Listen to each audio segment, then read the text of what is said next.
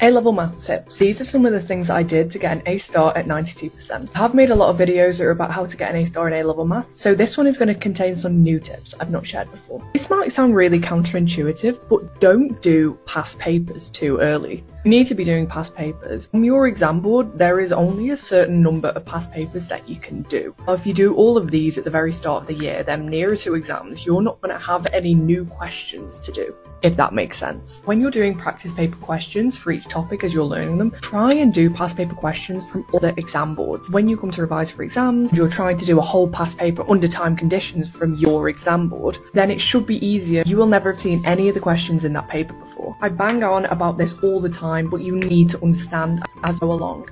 There's a reason I say this. In A-level maths, it's absolutely crucial. What you learn in 1 week, you use in the next week. If you learn differentiation 1 week, then using what you learned last week next week. I remember we did differentiation and then we did differentiation first principles.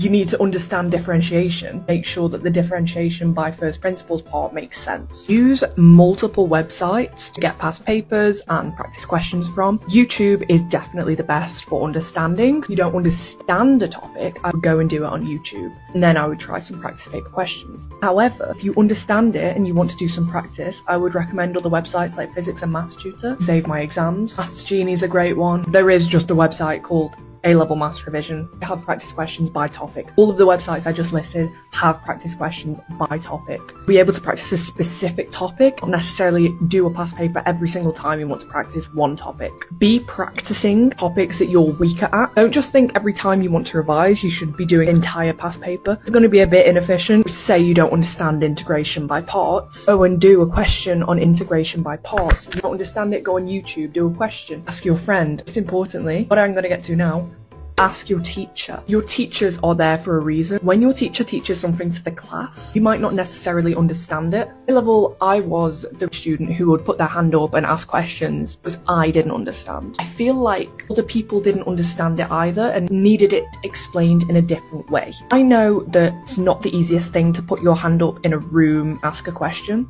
but what you can do if you don't understand is go to the teacher after the class. I would recommend that. Just if you feel confident, I would say ask in front of the class. If you don't, then go after the class. Just remember, the question that you have, another person probably has as well, and they're probably benefiting from the teacher answering your question. This video is getting extremely long, so follow for another part and follow for more GCSE and A-level maths tips.